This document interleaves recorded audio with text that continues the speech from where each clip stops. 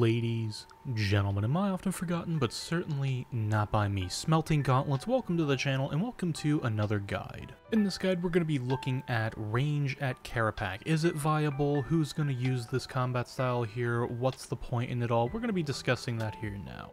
So this guide is going to work for people who fall into one of two use categories. The first one is going to be the person who absolutely loves range to death, and they are just going to use nothing but range as a combat style. They don't want to touch magic, they don't want to touch melee, they just want to range everything. And you know, it's a video game, so we can play however we want, so it is what it is, you do what you want. And the second use case is going to be for people who have done a lot of Kerapac and they want to see a method that kind of changes things up a little bit. I for sure know that when I'm doing a giant grind session over a couple months or something like that of a certain boss to either make GP for a goal item, or I just want to have the flex of having a bunch of KC at some place. Changing up the methods used will greatly help you get through all of those grinds, because you're not literally doing the same thing over and over again. I mean, you're doing the same content over and over again, but you're doing it in different ways, using different ability rotations, and it can help change it up to keep you on your path to full send. And now we're going to discuss the gear that I was using at Kerapac to get range solo kills in hard mode. I used two different setups. One was primarily focused on a poison setup. I've been using this at Solak and Glacor, a couple other places, and it is quite a fun setup to use here as well, and it works rather nicely. And the other setup was just kind of a full damage setup, using, funny enough, full arrows, Reckless Aura, and Ripper Demon, and just trying to send out all the damage to see what the combat style could really do. And oddly enough, with both setups, I was seeing similar kill times now. I understand I am not the world's greatest ranger by any means. There are plenty of people who are much more talented with this combat style than I am. However, I feel like I can hold my own as sort of a mid to mid upper pack ranger. And I was seeing anywhere from the 350s to the 410s rather consistently with both setups. The setup on screen is kind of the full out version where I'm using Ripper Demon, so I brought 4 spirituals to just spam the Ripper as much as I possibly could, and the blue Pernix quiver has full arrows in it. The other quiver next to the Super Cerebrus, that one just has splintering arrows in them. I just brought them as kind of a nice way to have an extra threshold on the echoes, being that full arrows are going to give you they give you a lot of accuracy problems on the echoes, because your Slayer task doesn't work. This problem I've noted in other videos with Magic Camp and with Hybrid as well,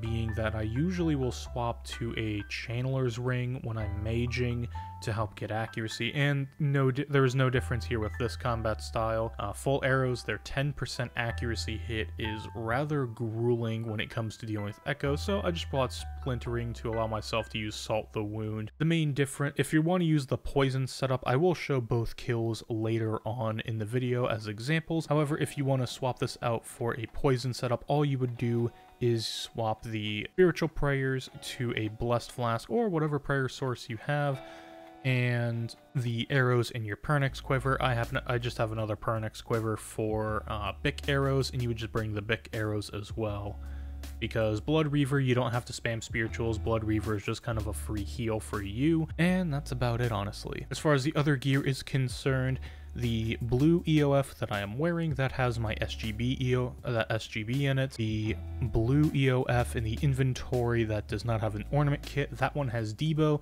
And the orange EOF with the ornament kit has an ECB inside of it. I bring a tier 90 shield just about everywhere at this point. There's no real reason not to bring one. Inventory space on either of these setups is not really a concern, and honestly I just bring a shield for the reses on phase 4. The two rune pouches have runes for Disrupt and Vengeance. I personally only really use Disrupt Shield, and that's about it on that front. Vuln Bombs are there for obvious reasons, Vulning Kerapac and the Echoes. The combat dummy is actually pretty important, because I'll get into this a little bit later when I'm doing the example kills, But the combat dummy, I was doing a build rotation with Natty Instinct and Incendiary Shot to make P1 much smoother. Honestly, I can't recommend it enough. I used to be really annoyed having to bring a combat dummy everywhere, and then when War's Retreat came out and we got adrenaline crystals, man, that was the best thing ever, and I stopped using them. However, I've started to use them again, and it's rather simple to do, and is honestly worthwhile right now for range and kind of the weird predicaments it's in with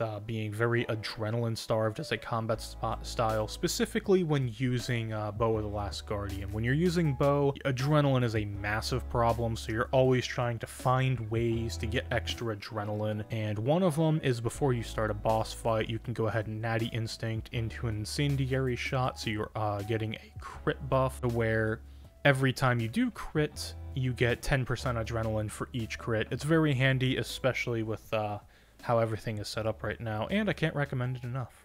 Other than that, just fill your inventory with food, and a bladed dive swap is kind of unnecessary here. I haven't really needed it. It's mostly just there because I'm used to it, so if you really need the food space, you could drop BD. It's not necessary, but I personally just bring it anyways. Also, if you're going to be going for the poison setup with Blood Reaver, you will be using Vamp Aura, and obviously if you're using the damage, the like kind of full send setup, you're going to be using Reckless. With the worn equipment and inventory sort of out of the way now, I quickly wanted to talk about the perks that I have on my gear. So my chest plate is just kind of a standard setup of Impatient 4, Devoted 4. You can get this from Zammy. I always forget what this item is, but it's like Zammy and it starts with an M. You can get 100 per 4 hours. They're real cheap. You just disassemble them, toss them in with, I believe, 2 Ceradomin components, which you can get pretty cheap as well. If you want the specific combo for it, you can just go to PVME and they have all the information on the combos there. I think there's even Discord bots to tell you like the perfect combos for what to do to get the best chance at any perk combo. Anyways, I digress. I also have C4R5, that is just a best in slot perk. I do have Biting 4 Mobile. You can put Mobile anywhere on this gear, it doesn't really matter. Biting 4 Mobile makes it a little bit easier if you want to swap out your 4th perk, because then that can just be whatever secondary perk you're looking for, as well as a different primary perk. So I went ahead and went with Lucky 6 Genocidal. That was just to get Genocidal on in some type of protection while I'm doing Kerapac. Being that he is a high damaging boss and can really mess you up, normally you would just put Enhanced Devoted in here, but Genocidal is too good to pass up, being you can be on Slayer Task here. Note on Dragonkin Slayer Task for those who are wondering. Lucky 6 is just there as just another form of damage reduction without going for something kind of ridiculous such as Invig 4 or something like that, because you're not really getting auto attacks out ever with Bow of the Last Guardian or any range setup. Invig 4 is honestly one of the most pointless perks for this combat style specifically. With melee, there's like some very odd use cases, but again, I digress. And this perk combo worked out well. You use the same perk setup whether you are using a poison setup or a normal kind of full send damage setup. Other than that, let's go ahead and jump into the example kills. Alrighty, so before we get into this example kill, first off, we're starting with the full arrow, or full send setup I like to call it, where you're just mashing out damage on a Ripper Demon. Real quick, I'm just going to show off the relics. They're the bog standard, usual relics that I would use anywhere. Death Ward, COE, Fury of the Small, that's pretty much what I use for any combat style in any situation, honestly. Sometimes if I'm really going to crank out a time, I might put in Berserker's Fury, but as adren starved as this combat style is, every little bit counts. But go ahead and make sure we're all potted up and ready to go. Alright, once you're at the entrance, go ahead and enter. Make sure hard mode is enabled, and I surge once, drop a combat dummy, and I'll TC with a natty into a Gricko and just build from here until I'm at 100. Then I'll put an incendiary shot down, do a couple basics. Once I'm 100, I'll surge, DS, hit 2 more basics, walk a tile, toss a Vuln Bomb, and TC with a bow spec, Gricko, ECB, and go ahead and toss an SGB down, and I usually run under with a rapid.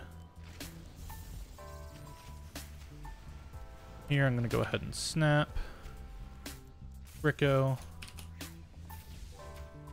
Debo, and then just toss a bleed. I'll do 2 basics here and then use 10 Ds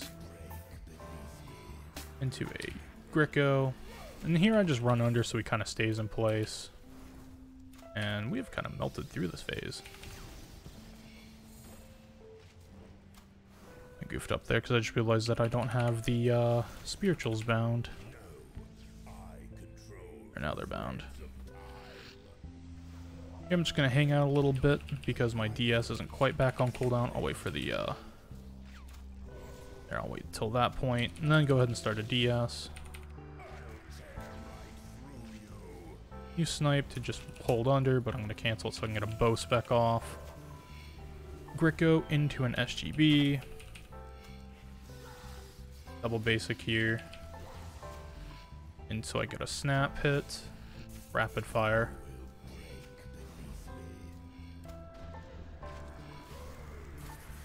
Put in Debo just because I can. Another Grico. Not doing the best job of keeping him in place, but I'm just kind of improvising here. I'll do 2 more basics, toss a snap out, and then it should be phase. A little bit. Just be mindful of the stacks. Instantly go for a Time Warp DS again. Go ahead and get my bow spec off because I was already at 7. Since I'm already at 3, I'll toss a bleed, and then so I get my SGB with the extra hit, and then run under for another rapid fire. I'll do a basic snap into a Debo, I should say.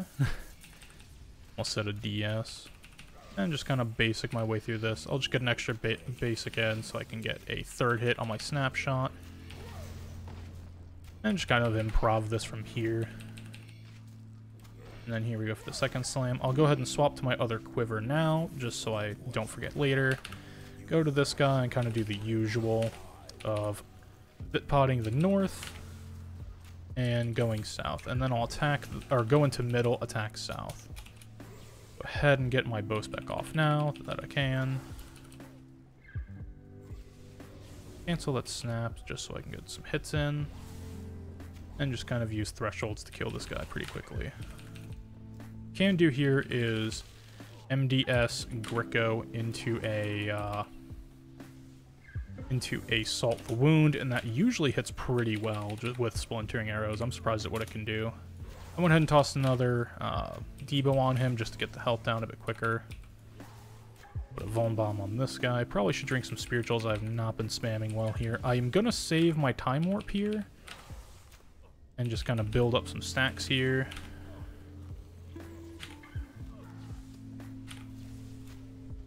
Really know why I disrupted there, but now we can just kind of threshold dump if we want. I'm going to go ahead and do a Grico to get an extra hit on the SGB there. I forgot the Time Warp. You're supposed to press Time Warp there, and then you get refunded all your adrenaline, but I obviously misclicked it. And we'll just finish off the kill here.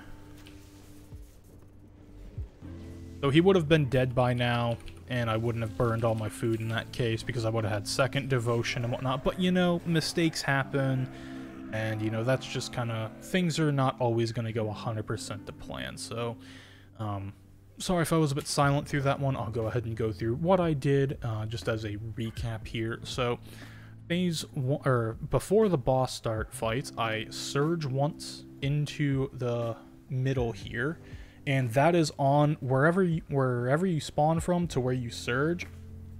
If you step 1 tile further in, it will start the boss fight. So if you place the dummy there and just attack it, you can set there indefinitely. And then I just go ahead and natty, I Grico with my Hydrix and my Coroming swap just to try and get as much adrenaline as possible. And I just take however many basics it takes to build up. And then after that, once I'm at 100%, I go ahead and swap to my bow and use Incendiary Shot. And then I just go ahead and build up again. Sometimes I might go for a 2nd Grico. I try to save it and just hope that crit adren is going to carry me, but sometimes I'm not as lucky, and that's just how it works. The main thing that I do though, or that I try to do anyways, is when I surge for my DS, I try to make sure to do it on tick 2 of 3 of greater cooldown, or of global cooldown, I should say. So it's ability, surge, and then instant DS there. So, oh, I accidentally spawned him. Oops.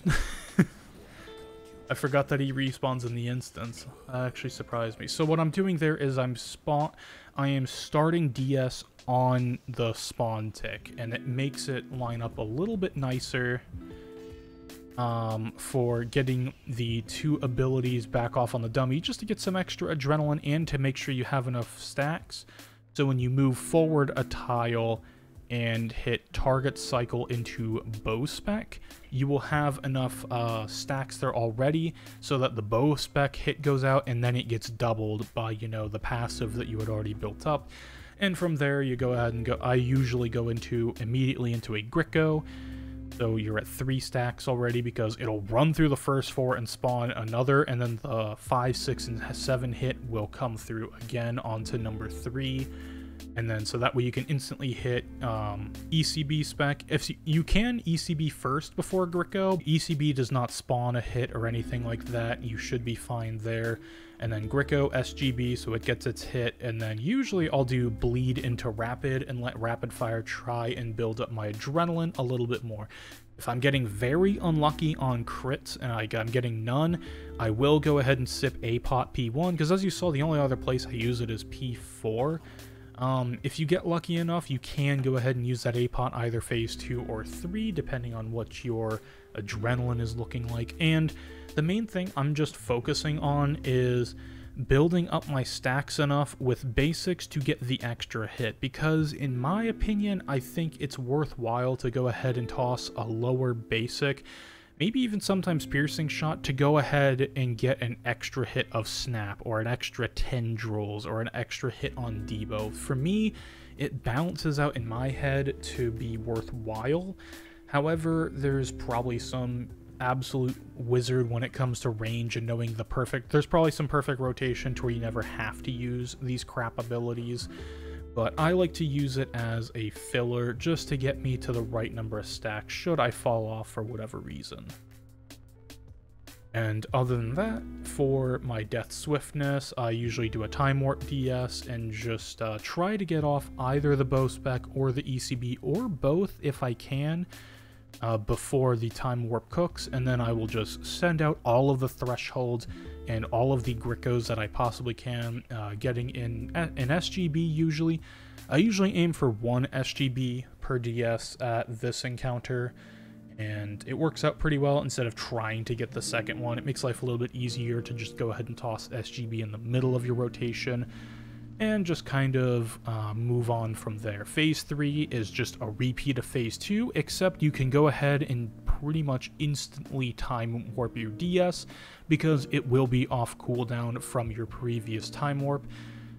And then Phase 4, as far as that is concerned, Bitpot North, enter mid, or west I should say, and then run to about this area here, kill south, and then once south is dead, kill the middle one, surge over, kill north, and then kill Kerapac. I usually plant 1 time warp DS here, so that way I have DS off cooldown, and I'll usually do an APOT DS up here, and then use the time warp for all the thresholds and whatnot. Obviously in that kill, I kind of goofed up and forgot to press time warp, you know. My brain was in a million different places, like it usually is, or I'm just not paying attention, or I'm just bad, you know, it's any of the possibilities. Sometimes stuff just happens, and it is what it is, but you usually can improv either way and get a kill just fine. Now let's go ahead and look into the poison setup. Alrighty, so the main difference between the poison setup and the full send setup that you just witnessed is I'm using a Blood Reaver instead of the Ripper Demon, and that is to help facilitate hits out that potentially can cause poison procs. It's just really nice for doing a kind of full send poison setup, and it's based on healing methods used. So Vamp Aura and Soul Split both independently will power the Blood Reaver and just send out loads of hit spam, and it's kind of funny to watch it once it really gets into full tilt. But we have a lot more space for food because we're using a Blessed Flask instead of Spiritual Prayers or Spiritual Flasks. So can go ahead and drop down to Guthix Rest since we are on Vamp Aura or Majorat or any of those, you know, kind of non-accuracy prayer or auras, I should say. Is I use Guthix Rest to help with accuracy on phase 4, the echoes that spawn. But other than that, go ahead and grab Adrenaline and let's get into the skill. So, just like the other kill, I go ahead and Surge once, and then drop the dummy.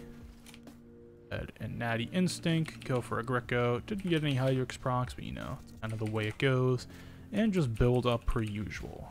100%, go ahead and toss an Incendiary. Toss another one. I'm going to go for another Hydrix Greco.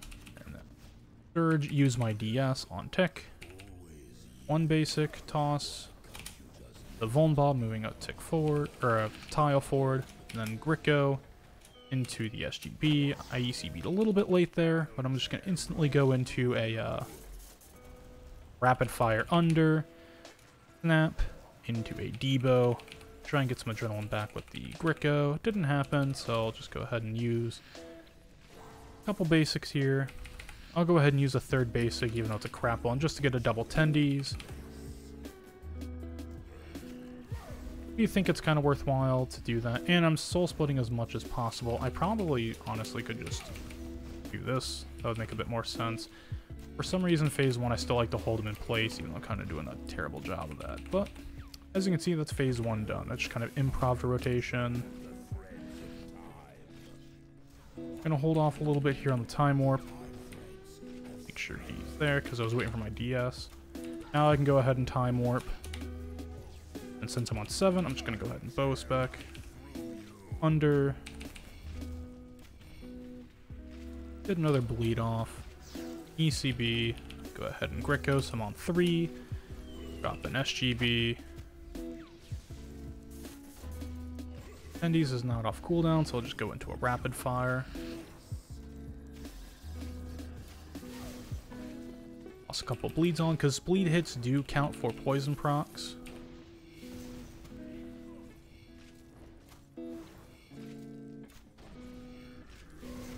And just kind of improv from here. Range is very improv as a combat style. It's kind of the beauty of it. Here we can just go instantly into a Time Warp. I'm going to hit one more basic. We're on 7, so I'm just going to go for a bow spec. Greco into an SGB. Double basic. ECB and run under. And go ahead and hit a rapid fire. I will say the enjoyable thing about this method is the kind of creative liberty you can take with your rotations. Just kind of work with it and figure out what works for you. Something I personally enjoy. But as you see, he's almost already down, and we're just getting into jumps here. Like, this poison setup, once it gets full tilt, it can really pump out damage.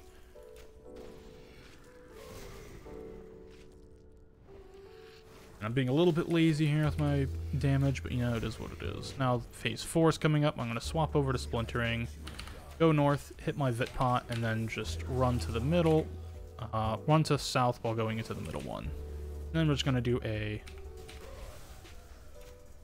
Time Warp DS here.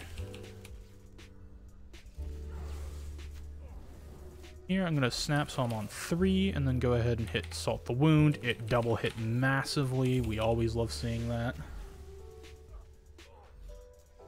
For that hit, cancel a bit early so I can just do another ability here. Honestly, I'm just probably going to double bleed, wait for snap, or just keep basicing. Here, and I can just instantly DS.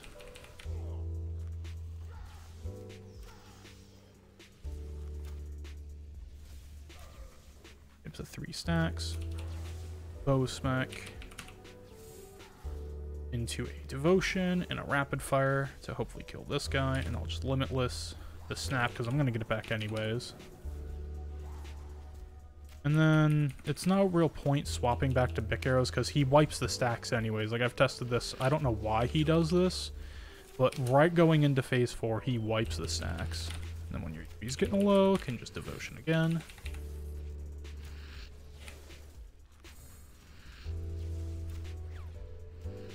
Bow spec ran out, so go ahead. One of these. Go ahead and attend these for the crowd. And rapid fire to finish him off. It is advised to not miss your prey flicks or else you will get hit a bit of damage, and there you go, kill is done. As you can see, it's a low 4.